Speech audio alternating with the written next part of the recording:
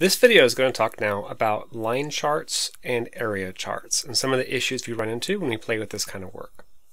So if you look at my Excel example here, you'll see I have similar kind of data. I've got 3 different products, I've got 5 different rounds, and then profit by round inside of there. When I scroll down at the line charts, you actually see a really similar idea to what you had with our bar charts. There's really 6 different ways I can do this line chart. So again, to do a line chart, you do your selection box over the data that you want to show, go to Insert, and then choose your line. The 3 basic kinds are you have clustered, where the lines start from the bottom of the screen, stacked, where each line is on top of the other, and stacked 100%, where it maximizes the overall thing. The problem with this is that you can't really tell with line charts which is which. So let's look at an example. So if I look at the data that I have here, in the basic clustered line chart version, you'll see a chart that looks like this. So I see that red up here, which is my blight, has a value of 200, green has a value of 0, blue has a value of 0, and so forth. This one you're reading from the bottom all the way up. The problem is if you stack these. If you stack these charts, what you'll see is something like this. This looks visually pretty similar to the other, but the data values are totally different.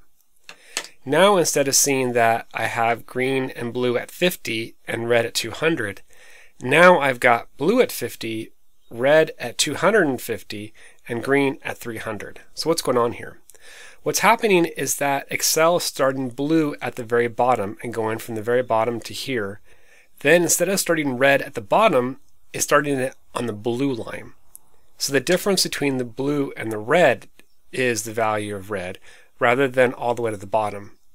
Same thing for green. As we saw a second ago, the green one really has a value of 50. It should be on the bottom. But instead, it's actually stacking on top of the red bar. So now it looks like it's 300. So this is the problem with a stacked chart. You can't really look at this and tell if it's a stacked chart or not without some kind of data labels. You have to just sort of know if you see a chart without lines crossing, it's very possible the person messed up when they created it and they did a stacked line chart instead of a clustered line chart. We also have a similar issue with stacked 100%.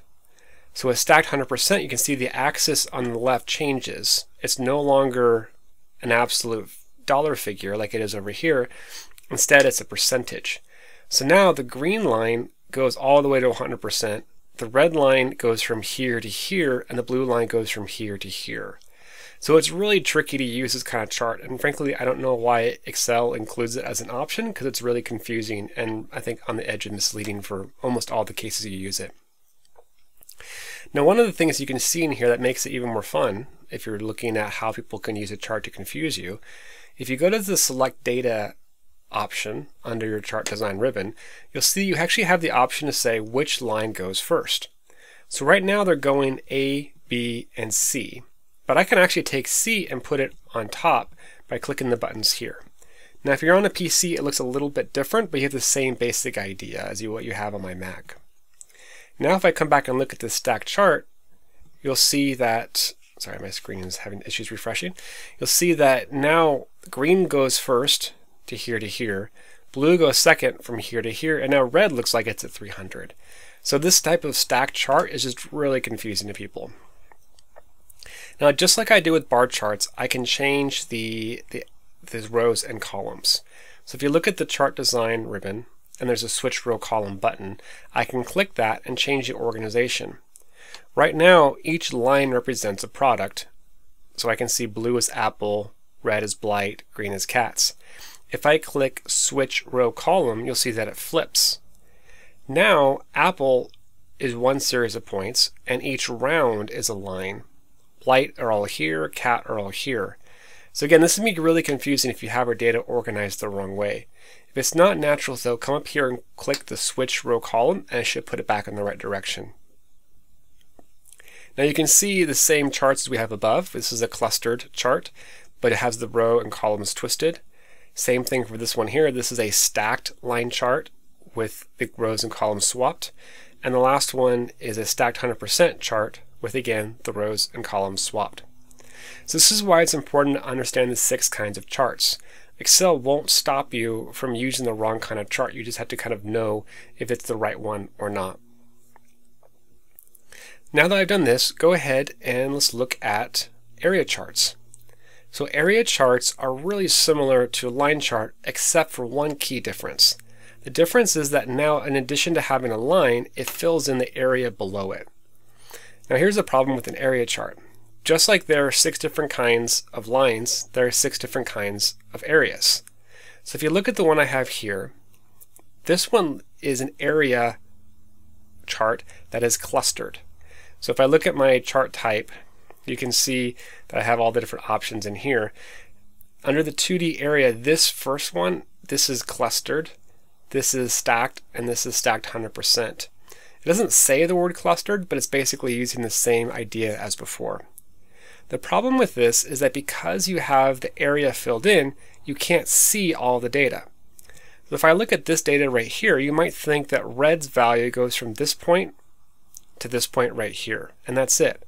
Unfortunately, you'd be wrong. If I click on the red data series, you can see it highlight, and you'll see actually red goes all the way to the bottom here. So red's value is 200 because it goes from here to here. You also can't see the red data series behind the green here or behind the green there. Same thing for blue. Blue has data, but you just can't see it because it's hiding behind the other data series.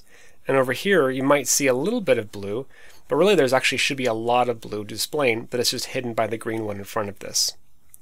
I can show you how this will modify by changing the order. If I go up to Chart Design and select Data, I can change which one shows in front, apple, blight, or cats. Let's take cats and put that one all the way up on top. Now when I scroll down to get the charts again, you'll see that now the red one's in front and now the green one's behind. So now I can't see that the green has a value here. I can see a little tiny bit here, but then it gets hidden behind the rest of this. So in general, whenever you have clustered area charts, it's just a bad idea. You shouldn't use them because you can't see the data. Now the right way to use this is with a stack. So in this chart, this is actually correct. It shows that for blue, I have $150 here, I have $200 for red, and I have $50 for green. And so as I look at each color, you can see, oh, this is the area for that particular thing. Now that being said, a lot of people will still confuse this chart. And if you ask them, well, what's the value of green sales for round 2? A lot of them will say 500 because that's the line that matches up to it. So you have to still be careful with area charts that you have really, really clear expectations or communications with your audience so they don't misinterpret it. Now just like the other ones, we also have a stacked 100%. So this chart is great for showing relative proportion, but it can be kind of confusing if your audience doesn't understand how it's working. So basically, it's stacking the data like it is before, but I'm stretching out each point now. So this is hiding a little bit of information. With this one here, I'm showing the total volume of sales in round 1, round 2, round 3, and round 4. And you can see that round 2 has more sales than round 1 does. But sometimes I don't really want to see that. I just want to know the percentage of each product and ignore the total sales. If that's what you want to do, this is the right chart for it. This one hides the total value for each round. Instead, it's just showing the percentage each product makes up of the total value. The tricky part with this is you really can't compare the absolute sales of anything from one round to another round. So if I look at round 4 and round 5, it looks pretty flat. Looks like my sales haven't changed for blue. But in reality, they have. Blue sales have gone down. It's just that everything has gone down. So blue sales have gone down as an absolute value here, and over here, they're actually still maintaining the percentage. They're selling the same amount as they were before, but this chart hides the fact that the market's gone down. So it's not necessarily bad or evil to do that, but you have to just know what you're doing with it. Just like the other charts, we can also switch the rows and the columns. So if I come down here to the next set, you can see that in this one, this is a clustered one. And on top, we're organizing them by round with the axis and by product with the legend. Now at type B, we're organizing it by product on the axis and round with the legend. So again, it kind of depends on your data. You might want to do one or the other based on what you're trying to show or what makes sense. But in general, I say again, don't use a clustered area chart. It's just misleading and you can't see the data. Now this is a stacked version reorganized. So we have up here type C. So this is a stacked version, but now this one shows by rounds as the axis.